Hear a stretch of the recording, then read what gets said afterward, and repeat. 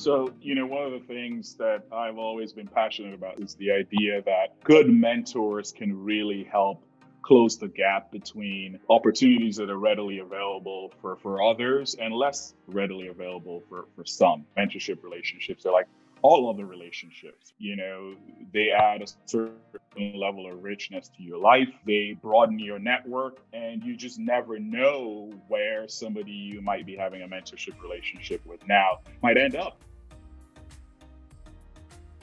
And in looking back, I realized that just putting myself in that frame of reference gave me a perspective on what I needed to be doing with my own LinkedIn profiles and my resumes and my cover letters as well. We learn more when we attempt to teach things to certain people, and I think that's the opportunity that mentorship relationships, especially when you're a student mentor, provides.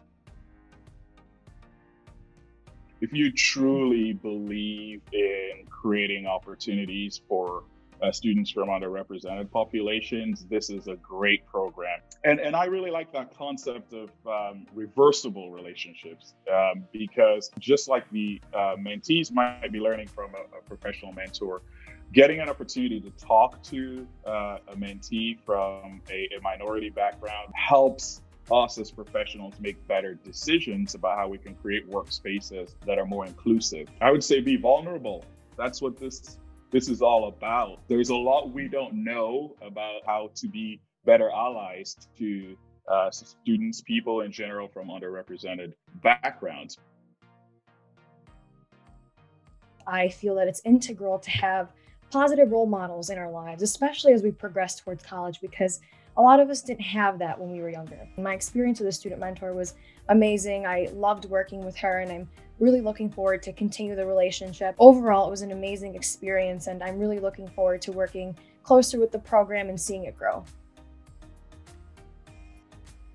It wasn't until I was a freshman in college that I actually found my first mentor at Research Park. Just having her as really my sounding board and someone who could advocate for me was exciting, and try to help them realize, like I said, their value and that their experiences matter, because a lot of the time we don't realize it until someone else tells us.